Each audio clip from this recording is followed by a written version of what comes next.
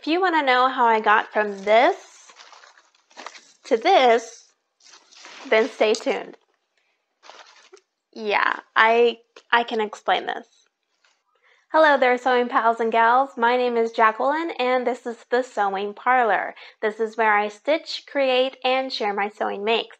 Today I'm going to go over a simplicity pattern that I use to make a diaper bag, as well as a PDF download that I use to make a stroller cover. If that sounds interesting to you, go ahead and stay tuned. Get yourself something to sip on, something to munch on, and let's get started. Alright, so to begin with, I wanted to make my own diaper bag. I had received my first diaper bag with my first pregnancy 5 years ago, and what I liked about it was the style, although to me it was too big and bulky. It was something I got off a baby registry, and so I never actually saw it in person until I received it as the gift. And using that, it was heavy. It had a chain on it. It was just really wide, and I ended up not really using it that much, unfortunately. So for my third pregnancy, I wanted to make my own diaper bag. And Simplicity had just come out with a pattern that featured one. And this is Simplicity 9299. And here's the diaper bag here. So looking at it, it was exactly what I needed. Just two bottle pockets on the side, a front pocket, and the size of it, just by this picture, looked about the size that I wanted. So unfortunately, when I was cutting out the pattern, I cut out all the pieces, and then as I was starting to put things together, I realized this pattern piece is the front and back. It was just going to be a little bit too big for, see, I can't even get it in frame. It's so big. It was going to be too big for a diaper bag. I mean, this is about the size of a tote bag to me. So after cutting out all the pieces, I had to basically finagle and realize I needed to cut out maybe 2.5 inches from each side and then 5 inches down. So I reduced quite a bit to get the end result, the size that I was going for. And I think the size that I ended up with is just perfect. So another thing that I had to go through to get the end result that I needed, I had this vision in mind for how I wanted the bag to feel. I wanted kind of like a gel coating. And I had bought a vinyl. That didn't work. It was way too plasticky. So I came across, so during my research, I came across the product Odicoat. And I watched a tutorial on it, and I thought, well, this is perfect because it has the protectant coating that I would need in case anything spilled on the bag. I could just wipe it away. And it's a waterproof, stain-resistant gel coating. And the tutorials I watched, they did about 2 coats of the product. You just kind of dab it on, and then you scrape it away just to get it in between the fibers and get a flat surface. So what I had done, because I was going for a certain feel, so I did actually about 3 to 4 coats on each pattern piece. And with the pattern pieces of both the facing and the lining, I did about double the amount of pattern pieces. When you apply it, you have to let it set for 24 hours before applying another coat. So I was doing this for over a couple weeks' time, just when I can, pay some attention to it. Anyways, so the end result was good.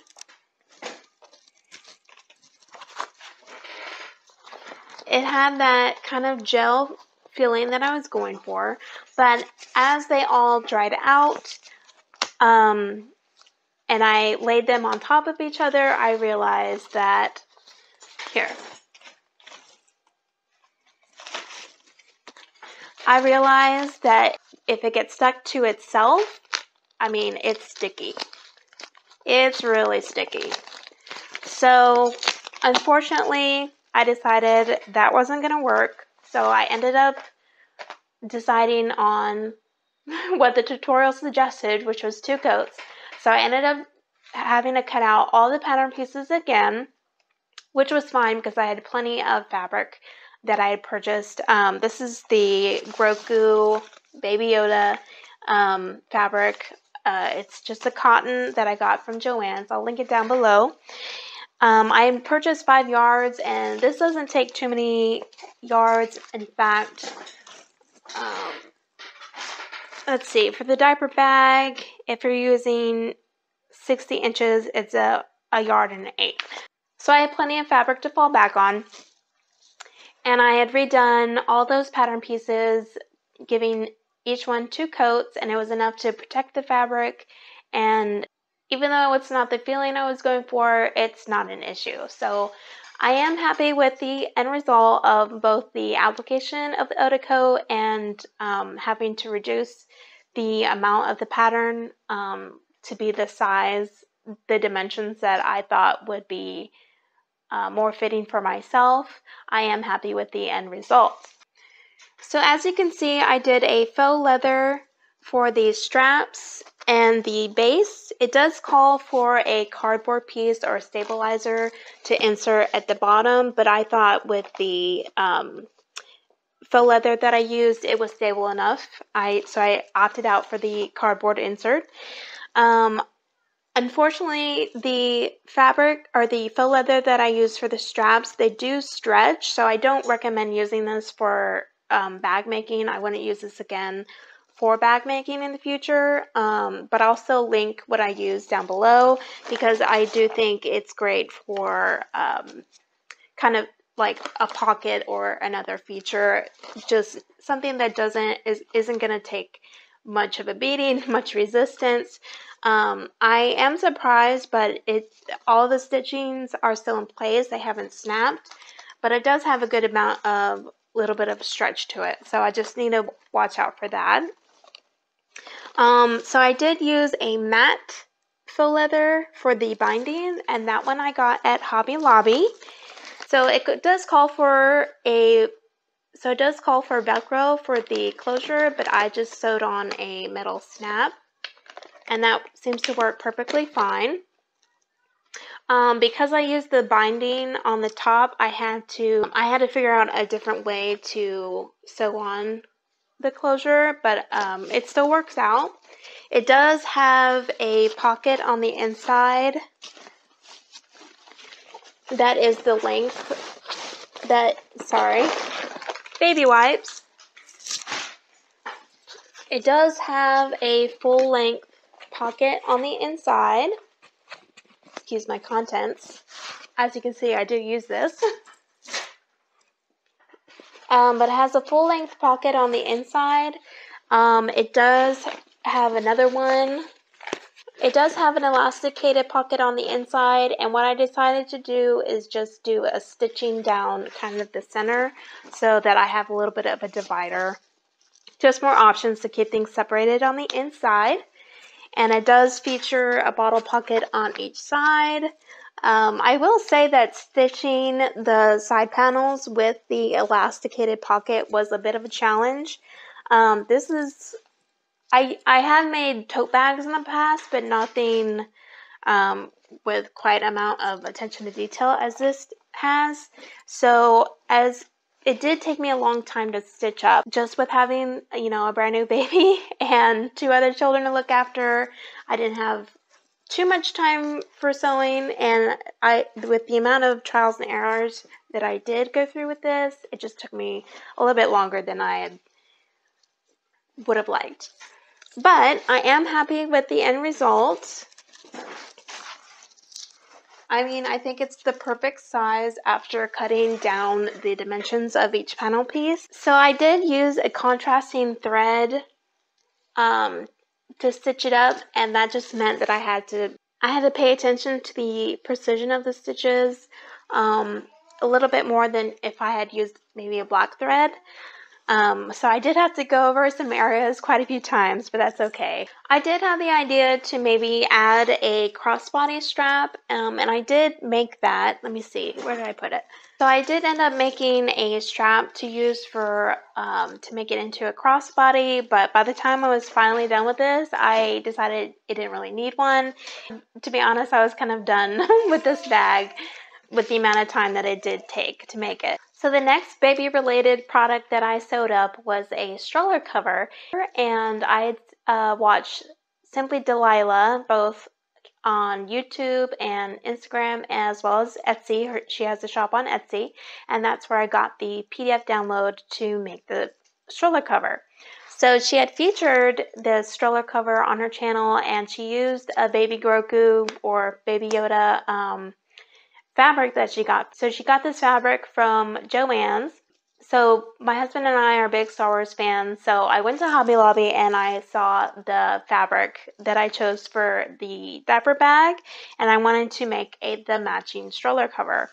And I had seen the fabric that had the pink on it, and of course I had to get it because I have a baby girl and I thought that would just be so cute. She does sell the stroller covers on her Etsy shop. I'll link that down below as well.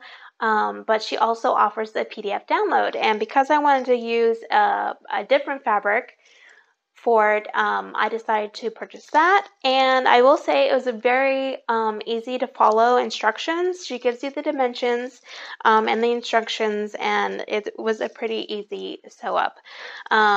So I'll feature photos of it in use. I took my daughters to an apple orchard and it was perfect for that. I pretty much use it every time we go out, just to keep the sun out of her eyes and just to kind of protect her in case she's sleeping. It helps her, stay asleep. But it does have two Velcro straps to hook onto the top of your handle of the stroller, and then it calls for a mesh. I just got this mesh from Hobby Lobby and I just doubled it up. I thought one layer wouldn't be enough to kind of shade her from the sun, so I just doubled it up, and it's still plenty of room for breathing and shade. I did purchase specialized labels from Intensely Distracted. She does a couple of Star Wars labels, and that you can see is a lightsaber, and on the back this one says, "May the Force be with you." So I thought that was super cute. There's a couple other different sayings for the labels she offered and that I had purchased. So yeah, it's really simple and easy. And of course I love that it matches with the diaper bag. So those are the baby related products that I sewed up for my daughter, or to use with my daughter. She is now 11 months old this month, so time is moving by fast.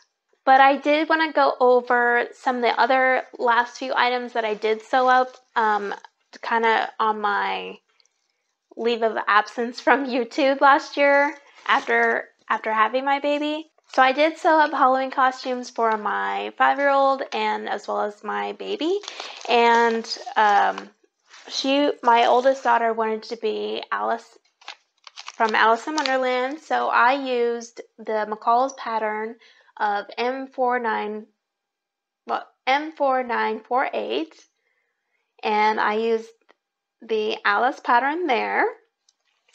I didn't really have any issues with the pattern. It was a pretty simple sew up. Let's see.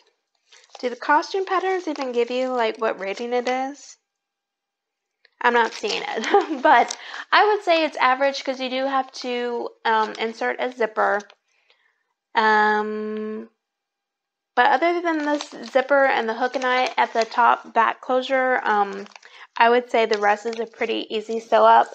The only issue that I would have, if I had to redo this costume, the only issue that I would resolve is the apron portion is not sewed onto the dress, and the bottom part of the skirt kind of raises up. So if I were to redo it, I would just sew the front part of the apron to the front part of the bodice, where the white meets. So between there and there is, I would just sew that directly onto the dress. That way there's no separation, and the kid can play. I mean, I did tie it pretty good, and the bottom of the skirt just kind of kept riding up. So I would definitely give caution to that. And it's kind of funny because while we were out trick-or-treating, someone thought she was Dorothy, which is another, all you have to do is change the fabric, but it's pretty much the same costume without the apron. So it's pretty much the same costume, just using a gingham fabric, and it was kind of funny that they thought that she was Dorothy, but I had to correct them. So I guess the guy just doesn't know his fabrics. So, and for my baby, we decided that she was going to be the Catepillar from Alice in Wonderland, and so I kind of mishmashed. I mixed two pattern pieces together. I used the body portion of this pattern. It's Butterick 5583. And then I added the hood from Simplicity's 8181. I added the hood. I didn't obviously add any extra bear or dragon details, but I'll show you a picture of what I came up with for her costume. I did have to draw out pattern pieces for the little caterpillar feet or booties, and I just stuffed those with a little bit of cotton and sewed them along the belly portion by the zipper. So I did use the top of this pattern to go with the body of this pattern, and then just the hood part. And I thought it turned out pretty well. I mean, she was just in a stroller the whole time, so while we were trick-or-treating, so it wasn't really featured that much, and it got dark, quickly after we went out. So I will say the amount of time that it took to sew up the costume versus how long she actually wore it probably wasn't worth it, but I mean, it definitely was worth it for the photos and just to have her match her older sister as part of the, Alice in Wonderland theme. It was pretty great. My middle daughter didn't want to be anything from Alice in Wonderland, so she just did a store-bought costume of a little witch, which was still really cute. I'm glad that she chose that because I was going to sew her up a witch's costume, basically using the same patterns. As you can see, there's a witch featured on here, and this does come in two different sizes. This is the kids and goes 3 to 8, and then there's the same pattern for adult sizes in another size section. But I'm glad when we were out looking at Halloween stuff, she decided she wanted a certain witch costume, and so we just did it store-bought, and I'm perfectly fine with that because she was still way super cute. Okay, so those are all of the makes that I have done during my time off from YouTube. So you're all caught up with everything that I made. If you want to see more from me, please hit like, subscribe, and hit that notification bell so you know when I upload next. So until I sew again, I hope you sew something beautiful for yourself.